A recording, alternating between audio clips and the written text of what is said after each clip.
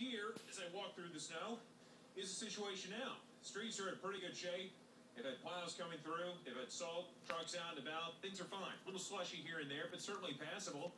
Yeah, you see that slush over here and there. And the snow, by the way, was some of the wet stuff. It's not that light powder that Rob Marciano loves so much. It was the heavy, heavy stuff. And that heavy snow caused all kinds of issues. Some 3,000 homes without power.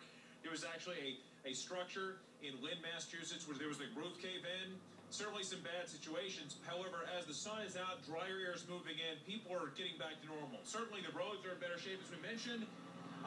Public schools, though, remain closed for the time being. How you doing? Hold on 1 second. How long have you been working?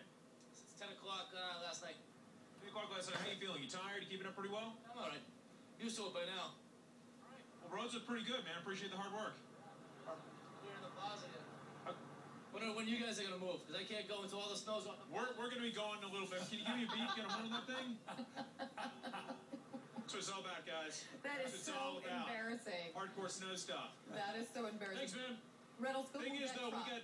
we do have a little bit more snow in the forecast. Go move that CNN Yeah, we're going to move the truck. Let's take it back to you guys. Okay. Let's head out to the nation's capital. A half a foot of snow fell there.